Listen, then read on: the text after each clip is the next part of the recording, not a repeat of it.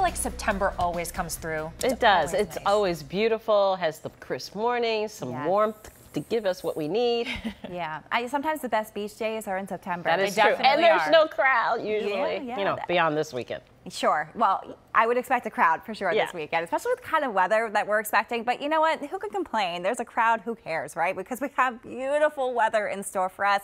We have temperatures inching toward 80 today. It's going to get even hotter, though, over the next few days. And you'll really start to feel that as we move toward Labor Day on Monday, as some of us approach 90 degrees inland. There will be a sea breeze at the coast, so there's going to be a range in temperatures. But overall, this is a real summer feel heading our way.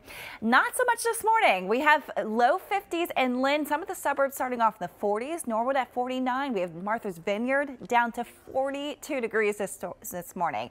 It's cool. It's refreshing. We're seeing that first glow here with our live look in Worcester as we're approaching sunrise at just about 6:14. Good air quality out there. Low levels of humidity, but we are tracking a few clouds off to our northwest, so that will throw some afternoon clouds our way.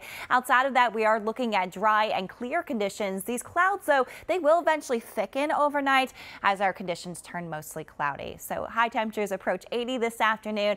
We'll see some spots getting a little closer to the low 80s. I'll have a look at the hottest day in the stretch coming up. Long weekend looking good. It is, yeah. Sunshine prevails, and we are feeling really cool and refreshing this morning. I mean, it's almost like a little taste of early fall here as we're moving through your Saturday. But we have a warm up in store for us, so this cool, refreshing start will give way to a bright and warm midday. I have some clouds that are moving in this afternoon. I'm tracking.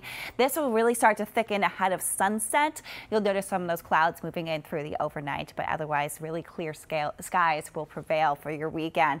We have temperatures down in the 50s for most of the suburbs, but there's a few 40s out there. Norwood checking at 49 degrees. You can see some low to mid 40s heading down toward Martha's Vineyard. So some of us really starting off here with a bit of a chill.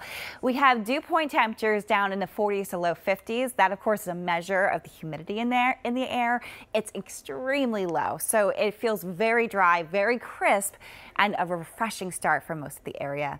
Clouds that are off to our northwest will start to work their way eastward as we move toward later this afternoon. So you'll notice with our futurecast here, while we are dry throughout our next 24 to even 48 hours here, there will be a few clouds passing through this afternoon that start to thicken right after sunset tonight. So don't be surprised by that. It's still a great day for getting out. We have a little bit of a southwest breeze, but that breeze is going to start to settle over the next few days. I'll have a look at the humidity on the rise, plus when we'll see our hottest point in the next few days.